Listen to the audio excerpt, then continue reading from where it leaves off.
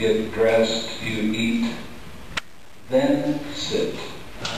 Rồi, như vậy là chúng ta phải dậy rồi rửa mặt súc miệng, xong đạp rồi mới ngồi thiền.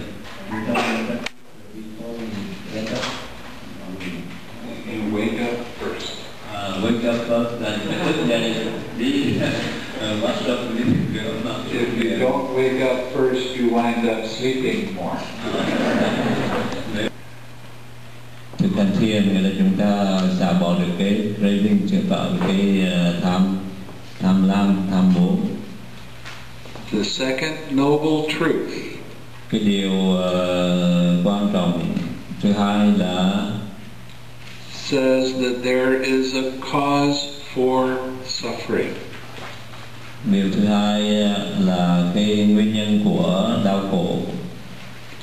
The cause of suffering is craving. Cái nguyên nhân của đau khổ đó là tham dục. When you let go of that tightness, you are letting go of that craving. Khi nào chúng ta thực hành thiền từ bi, như vậy là chúng ta xả bỏ cái craving, xả bỏ cái tham dục. And that's how you experience pure mind. Và chúng ta cảm nhận được, nhận thức được cái pure mind, được cái tâm trong sáng, thanh tịnh. Okay, you practice this, sending loving and kind thoughts to yourself for 10 minutes. This is in the fall, the colors of the trees change. Màu sắc về mùa thu, lá cây đã đổi màu. And in the spring there are flowers everywhere. Và đến mùa xuân thì bông hoa nở khắp nơi. People come from as far away as Pennsylvania, New York, Wisconsin, Illinois, Minnesota, and Europe, and even from as far away as Austria and Russia. Người ta đến đây từ khắp nơi, nhiều tiểu bang và cả từ châu Âu, châu Úc cùng đến đây nữa. They come to the center and do walking meditation and sitting meditation. Họ đến đây để tập thiền hành và thiền tọa, ngồi thiền và đi thiền. This is my butterfly. Đó, đây con bướm mà đẹp tôi thích. I get one good picture a year. Tôi đã chụp được cái bức ảnh đẹp này năm ngoái. We can sit in the trees, sometimes like this, or we can sit up in the forest, way high up on the hill. Chúng ta có thể ngồi dưới gốc cây hay là ngồi trong rừng. We set up the Buddha in the forest. Chúng ta có những một thần Phật ở trong rừng. And put the roof with the grapevine.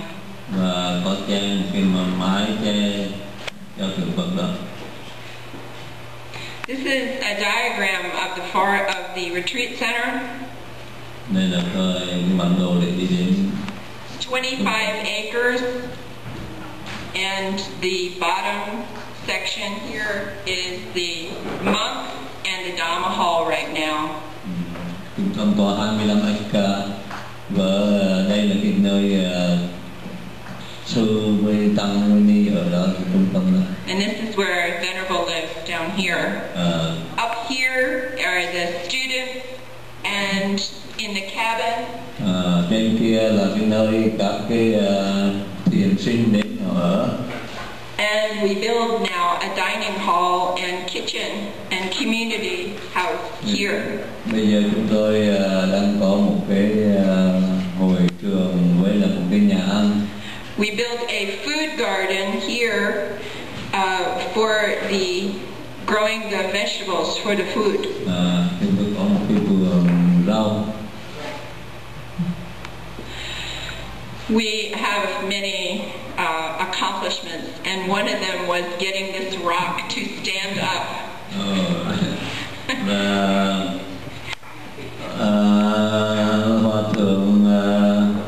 Bhante Vimalaramsi, ông đã làm việc ở trong vườn như vậy là ông đã. This is the first cabin that was built. Đây là cái cabin, là cái phòng đầu tiên chúng tôi đã xây dựng được. Inside the cabin, we took rough lumber and made the walls and ceiling. Ở trong thì chúng tôi lót bằng gỗ. This is the other kind of cabin. Now we make this kind of cabin. They bring the cabin in, and then they finish the cabin inside. Và đây là cái phòng mở thứ hai. This is the barn we built. And this is another cabin we stained on the outside. And this is Bhante. Đây là Bhante Vimalaramsi. Other thing, this is called a dome. We live in a geodesic dome. We exercise. When it rains, you can go in here and exercise. Thì đây là một cái trại mà chúng tôi có thể vào đó để mà tập thể dục. And this is where Bhante, the bottom, the monk live at the bottom. The big one is Bhante's house and his kuti cabin.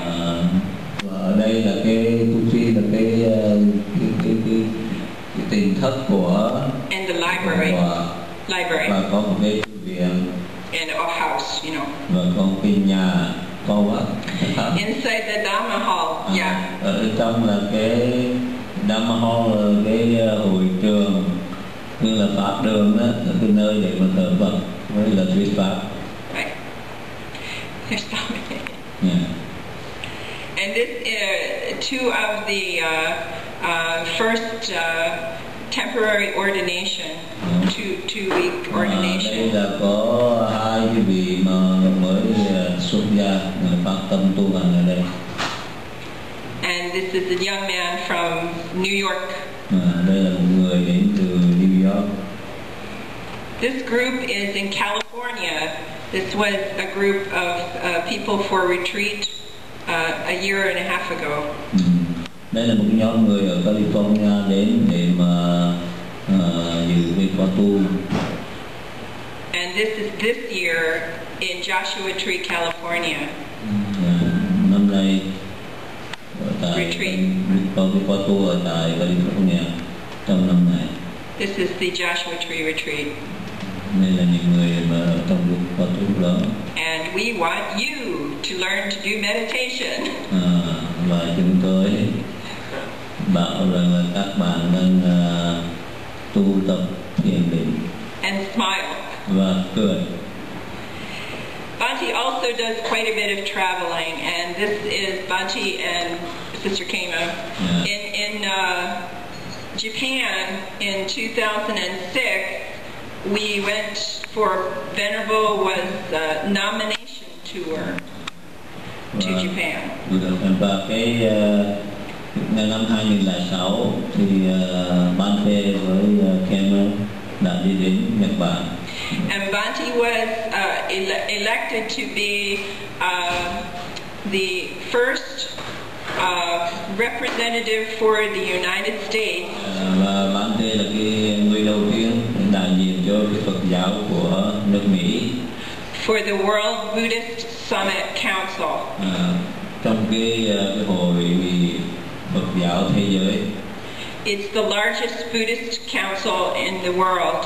Đó là cái hội Phật giáo mà lớn nhất trên thế giới. And I got to go with him just to prove that women are in Buddhism. Và tôi cũng đi theo, và tôi được là xem như là cái người nữ đầu tiên được tham dự cái hội nghị. And this is Dr. Essenjo of Japan, who is the head of that summit, is giving him the inauguration certificate.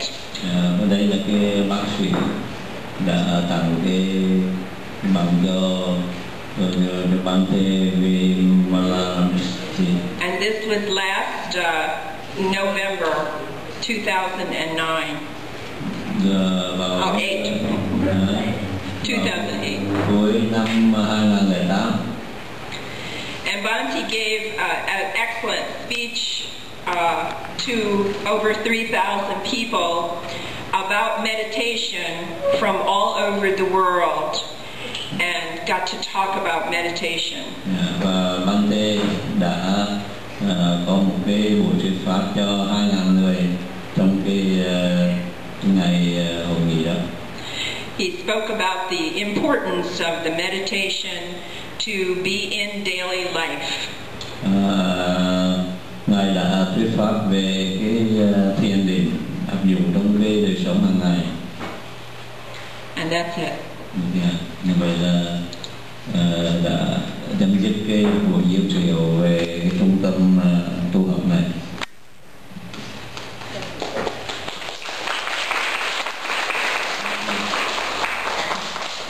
So I guess you go upstairs now and teach upstairs instruction. You want to teach here and then go up and sit? Would you like to go upstairs to practice meditation? Yeah. Quý vị có muốn lên trên kia để mà tập ngồi thiền, hoặc là mình ngồi thiền ngay trên cái ghế đấy thì nó khỏe, nó lâu hơn hả? Cái ngồi mà ngồi xếp chân mà ngay trên cái sàn nhà là ngồi lâu không được.